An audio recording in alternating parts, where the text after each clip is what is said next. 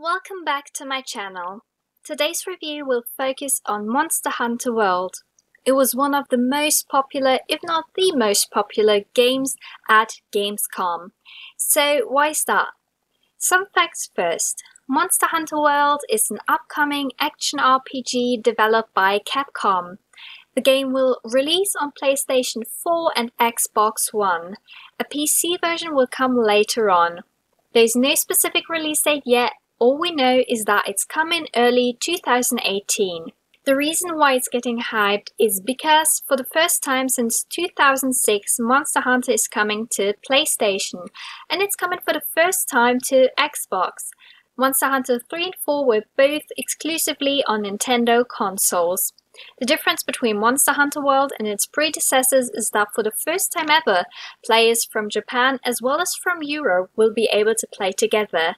Monster Hunter World can be played as a single-player game only, but there's also a new function that allows other players to join you if you struggle with a certain quest, for example.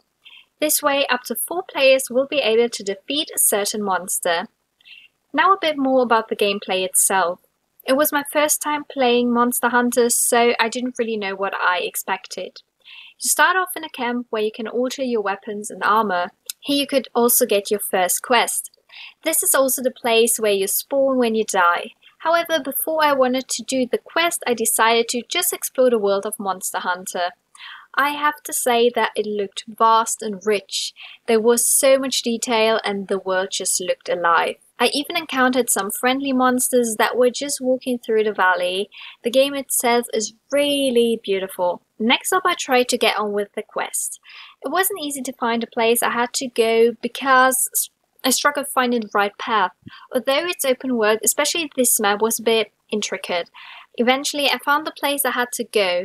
Now I had to find all sorts of clues in order to find the beast I was looking for. While doing this, other monsters attacked me and I had to defeat them. Defeating the actual monster I was looking for was so difficult. I did manage to do that in 10 minutes. I probably chose the wrong weapon because the one I had was very slow and I just couldn't move fast enough. As I said before, you can only change your weapons in the camps, so I couldn't just change that during combat. What I can say about this quest is that it was really difficult. This is a quest where I would have requested help from other players. It was also the hardest quest in the demo. What I can imagine is that you really have to take care of your skills, weapons and armor when playing the final game. As I said, it was by no means easy. All in all, I can say that I really enjoyed playing Monster Hunter World. The game looks nice and gameplay was fun as well. What do you think about Monster Hunter World? Have you played any Monster Hunter games before? Also make sure to check out my other Gamescom reviews. If you like this one, then please subscribe to my channel and like this video. Thank you so much for watching and see you in the next one.